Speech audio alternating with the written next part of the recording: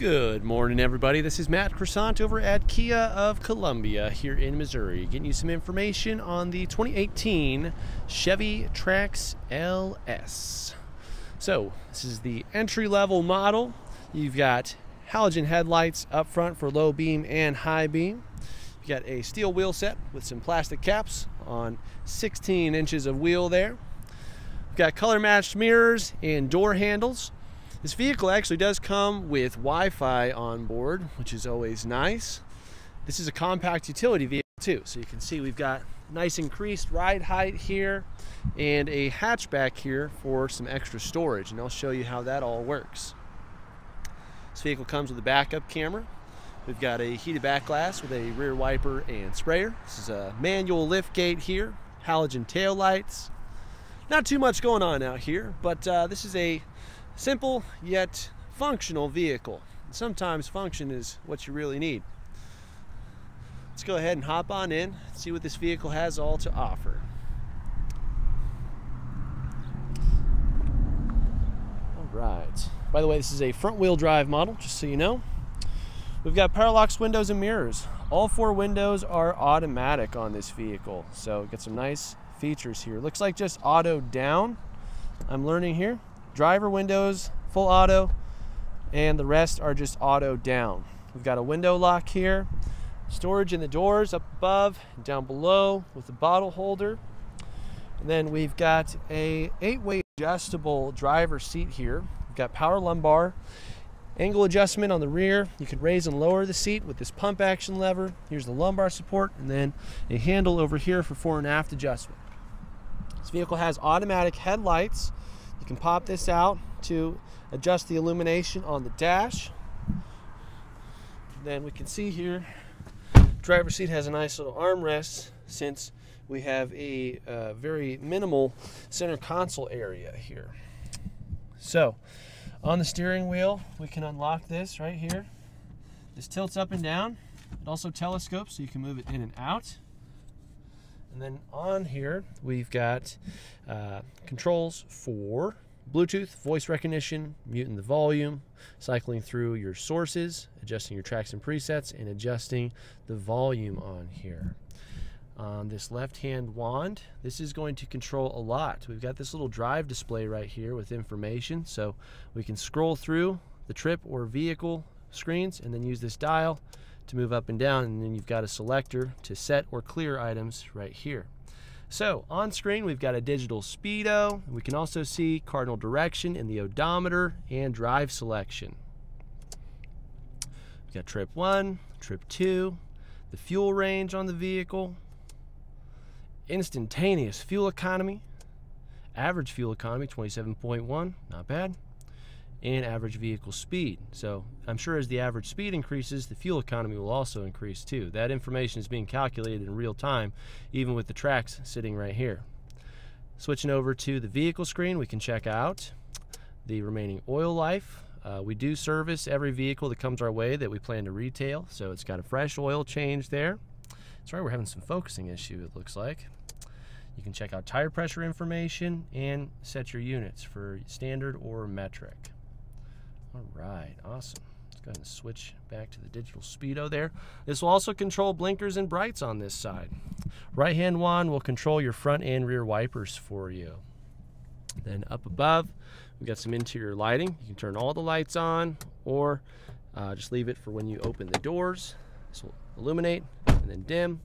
We've got a standard rear view mirror right here with your OnStar controls right here.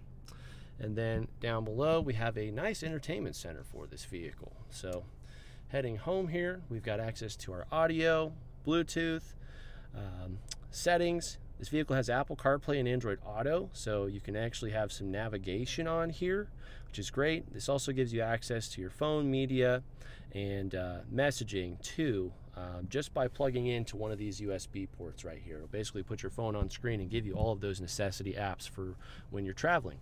You've got your Wi-Fi hotspot access here. You can activate this with having OnStar services, or this is powered through AT&T as far as I know, so you can just add this Trax to your phone like a device for data that way. We've got analog controls right here. and then a single climate manually controlled air conditioning system with your hazard lights and traction control switch here. The 2 USB ports I mentioned with an auxiliary port and a 12-volt outlet. We've also got some nice storage down below right here. And then checking out the shifter, putting it in reverse brings up the backup camera. We can see the bumper right down here.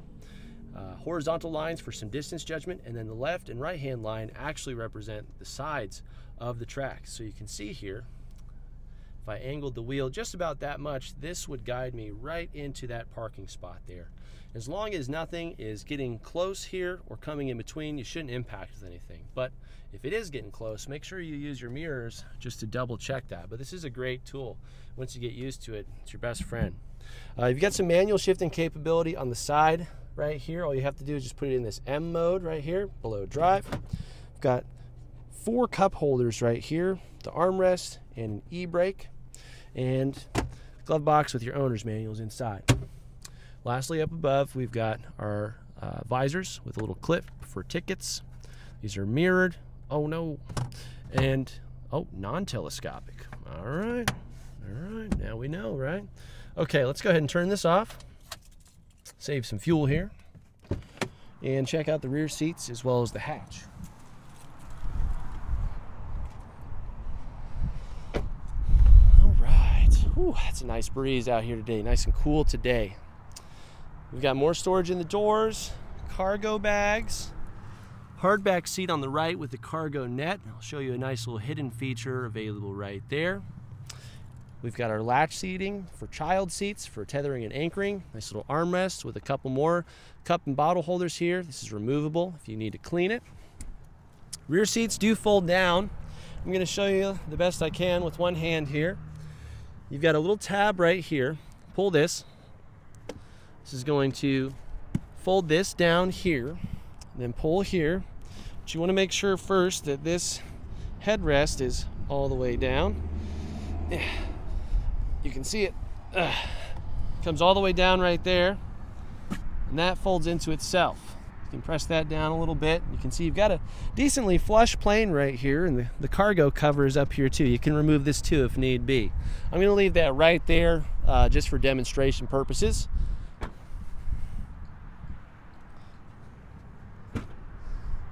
Manual liftgate here.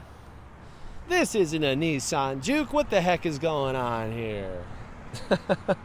So you got this cargo cover right here, and it can actually be used as a secondary tray right here to keep smaller items from rolling around too much back here. You've got storage available over here, and this just needs to be popped in right there. There we go. Much better. Got some little bag hooks that you can hang items off of on either side. The storage container is also right here that you can pop out. Stuff a little blanket or something in there. Not sure why we've got some mismatched floor mats in here, but hey. Spare tire with your roadside tools with even more little storage cubbies right here too. Very nice. All right. So, as you can see, you've got a decent amount of cargo space back here, especially if we fold this other seat down. But say you've got some elongated items that you need to have in here. Since this is a compact vehicle, maybe you need, that good 6 or 7 feet, maybe even up to 8 feet of space. This vehicle can do it. This passenger seat is pretty special. It folds down flat, and that's why it's hard backed right here. So you can see this lines up with the plane with the seats folded down. So you can have this whole smaller side folded down for those really, really long items. So this, like I mentioned before, is a very high utility vehicle. So we'll leave that locked down too, because I like to leave these little hints for people checking out this vehicle so they know what all it has to offer. This is going to be a 4-way adjustable manual seat on this side, by the way. All right, and that wraps it up for this Chevy Trax. Thanks again, guys, for all of your time. I always appreciate it. Hope this video was helpful. Make sure you like and share it with your friends and family. Leave a comment if you have any compliments, questions, or corrections about any of the information provided today. Most importantly, don't forget to subscribe and hit that notification bell so that way you can stay up to date with all of the vehicles, we're uploading to this channel for your informational and shopping needs. This Trax is available for sale. You can find a link down below in the description.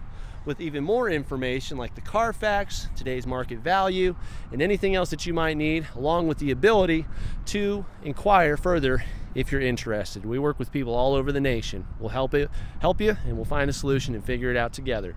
Thanks again, guys. This is Matt Croissant over at Kia of Columbia here in Missouri. We hope you're having a wonderful day.